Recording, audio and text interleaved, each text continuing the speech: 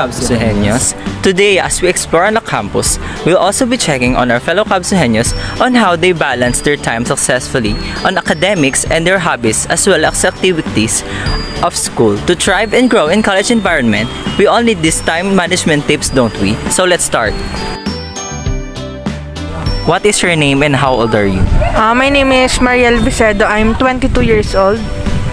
What year are you in and what course? I'm a fresh graduate last August, and my course is Business Economics. What are your hobbies or sports and how do you manage your time between hobbies and sports and ACADS?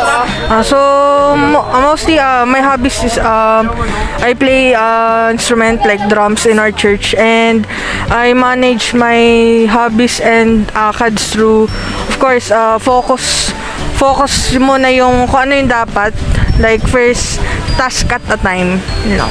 Okay. What have been the biggest takeaways from your course? Siguro isa sa natutunan ko sa course ko nag-aaral is how yung economic growth affect people's life in terms of job, like that. Okay. Any message to aspiring students who wants to pursue your course? Of course, sa mga students na currently studying, just focus, yun nga, sabi one step at a time lang, and huwag kayo magpapadala sa stress, but kung ano yung goal nyo, since nag-aaral kayo, yun lang hanggang makagraduate. Yun lang po. Okay, thank you. Each year and course. I'm Camille. I'm 20 years old. Ang course ko po is BS Psychology. Ano yung last? Year po. Third year. Currently third year.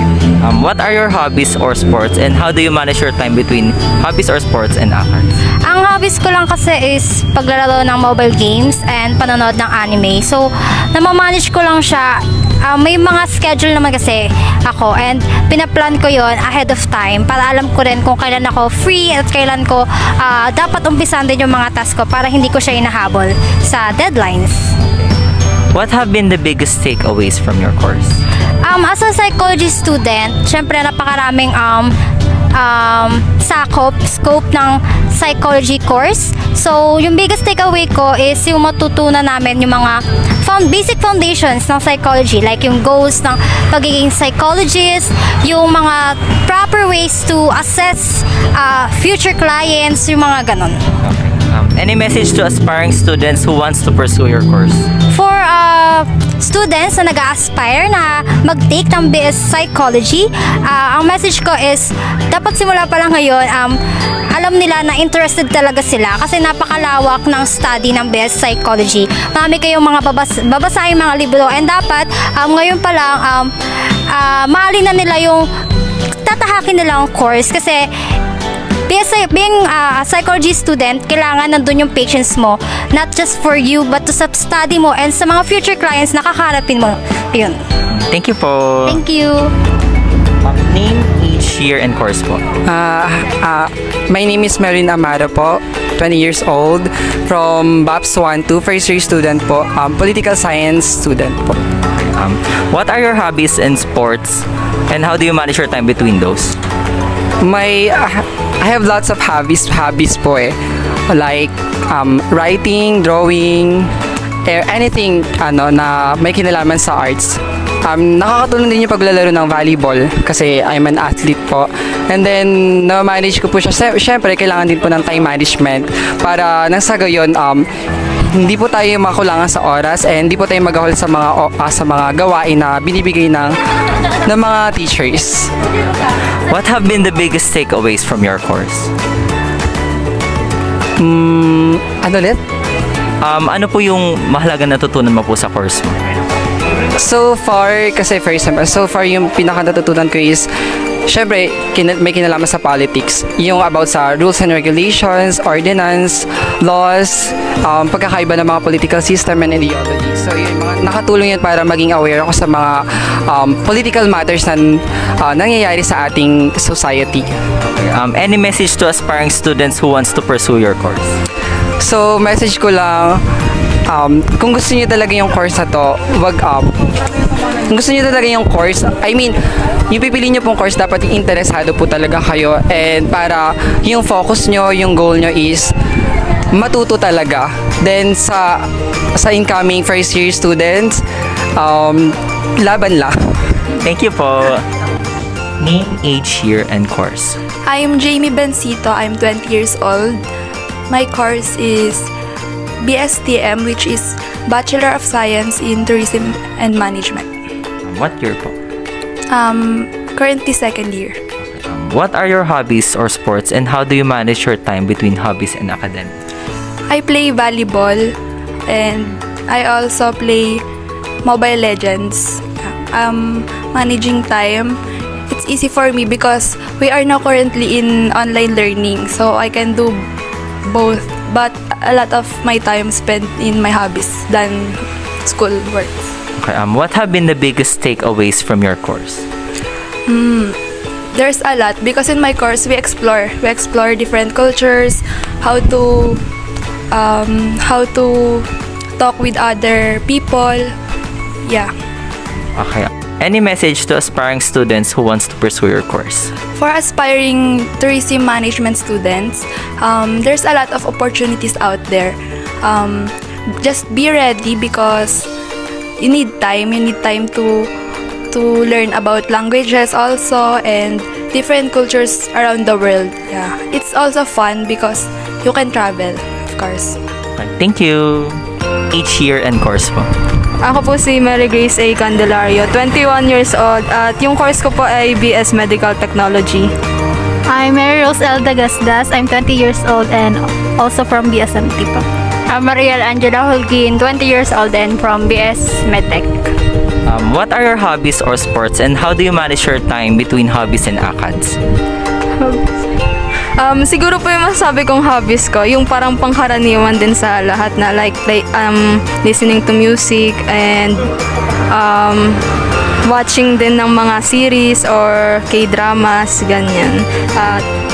At na-manage ko po yung time ko. Kumbaga, may times po kasi na sobrang heavy ng mga inaaral sa course namin. So parang kapag medyo exhausted, yun, makikinig ng music. Kayo? Same lang din po sa sinabi niya. Yung kadalasan din po na hobbies, yung watching TV, yun po. Minsan sumasayaw ako. Tapos sa pag-manage naman, nagpa-plan ako ng schedule. Kung kunyari ngayon mag-aaral ako, maya matutulog ako. Yun po. Ako, ang hobby ko, nanonood lang din ng movie, tsaka paano ko minamanage yung time ko? Kapag alam kong like inaantok ako ganon, hindi ko pinipilit, natutulog ako. Okay. What have been the biggest takeaway from your course? Like yung important na natutunan niyo po sa course? Sa akin po, siguro mahalaga na bago ka pumasok sa isang bagay, alamin mo muna kung ano ba talaga yun. Kasi katulad ko na, nung nag-fill up ako ng course, parang nakigaya lang ako sa mga friends ko noon nung high school ako na, sige, BS Medical Technology na rin. Tapos, it turns out na hindi lang pala siya something na course na parang maaano mo na kung paano ka nung junior high school or senior high school na parang okay lang, ganyan lang, hindi ka mag-aral. Parang kapag pumasok ka sa course na ito, kailangan mo talagang mag-aral. Yun din po. Like, every lesson kailangan may goal ka na kailangan mong tapusin, ganun. Tapos just believe in yourself. Parang wag kang yung babaan ng loob, ganun. Akin, kung gusto, may paraan. Kung ayaw, may dahilan. Okay. Any message to aspiring students who wants to pursue your course? Sa akin siguro magbaon kayo ng madaming dedication. Kailangan nyo talaga ng dedication sa course ito kasi kung wala kayong dedication, nako po. One week pa lang siguro, wala na. Yun po, passion. Yung kailangan, gustong-gusto niyo yung ginagawa niyo. Mahal niyo ganun. Kung ayaw mo, tapos sinabihan ka lang ng parents mo na kunin mo, paglaban mo yung gusto mo, tapos wag mong i-take yung medtech kung ayaw mo talaga. Okay. Thank you po. Thank you. Thank you. Name, age, year, and course. I'm Lovely Joy, 21. Third year taking hospitality management. What are your hobbies or sports, and how do you manage your time between hobbies and ACADS? Actually, I don't have favorite sports, and I spend a lot of my time watching TikTok. And how do you manage your time in ACADS? For me, I spend a lot of time watching TikTok than my ACADS. Okay. What have been the biggest takeaways from your course? As years goes by, many activities have been given by my professors, and with that, I've learned how to manage my time properly. Okay. Any message to aspiring students who wants to pursue your course? Enjoy your time now. Kasi, pag tinake nyo na tong hospitality management, hindi nyo naman masyado may enjoy yung paggala-gala sa labas kasi napakadaming activities na binibigay ng prof, especially mga videos and laboratories. Yun lang. Thank you. Name, age, year, and course. So I'm Maria Francesca Reyes. I'm 20 years old and my course is hospitality management. What are your hobbies or sports, and how do you manage your time between hobbies and ACADS? Well, I don't play sports, but I do watching series like Friends or other American TV series. How I manage it is because I prioritize my studies first before proceeding to my hobbies. You know, usually my free time goes maybe at night, so yeah, I'm free. So I just prioritize my studies first. Okay. What have been the biggest takeaways from your course? Well, my biggest takeaways from my course is that proceeding or doing something. Wait lang. Well, actually, my biggest takeaways are cleaning or being sanitized all the time. At the same time, being prepared because most of our activities usually needs to take time to prepare. Also, prioritizing studies because we have a lot of studies. I still need to manage my time because we have many units or many subjects. That's why I keep on managing my time. So that's the most important takeaway that I got from my course. Okay. Any message to aspiring students who wants to pursue your course? Well, my advice is that before proceeding to this course, you should know that it is hard because you will do multitasking. You will be doing a lot of a lot of maybe yung parang siya, yung course namin is mahirap siya if hindi ka committed because if itutuloy mo yung course na to, kailangan is multitasker ka talaga kasi iba-iba yung sakop ng namin ng aming course, like may culinary, meron din sa cruise kasi maraming ko tututunan, also sa housekeeping, also kasama na rin yung tourism, and also learning some Asian language, which is so hard. So yun, kailangan mo lang talaga maging at peace at kailangan mo rin na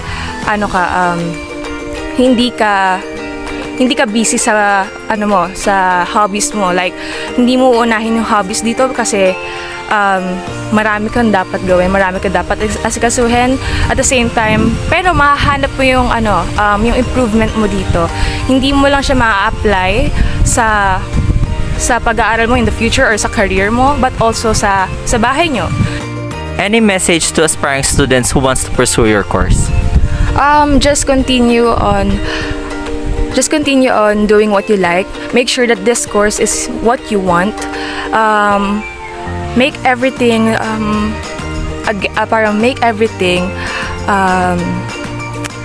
connected with your inspiration. If this is your interest, continue it. Make everything with love. That's all. Okay, thank you.